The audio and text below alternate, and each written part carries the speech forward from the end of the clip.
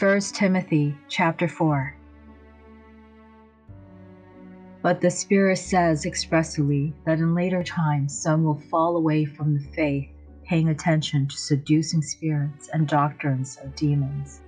Through the hypocrisy of men who speaks lies, branded in their own conscience with a hot iron, forbidding marriage and commanding to abstain from foods which God created to be received with thanksgiving by those who believe and know the truth.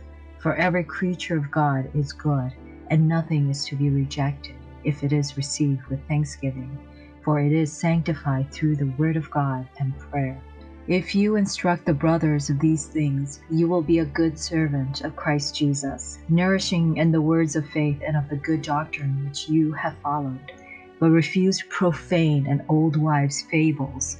Exercise yourself toward godliness, for bodily exercise has some value, but godliness has value in all things, having the promise of life which is now, and of that which is to come.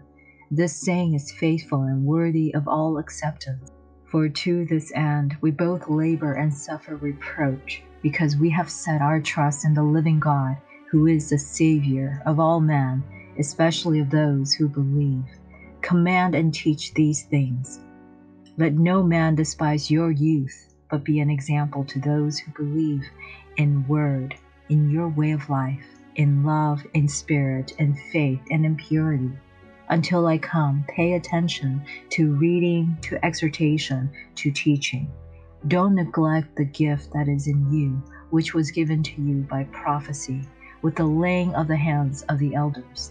Be diligent in these things.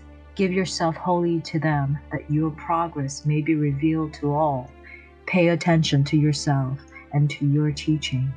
Continue in these things, for in doing this you will save both yourself and those who hear you.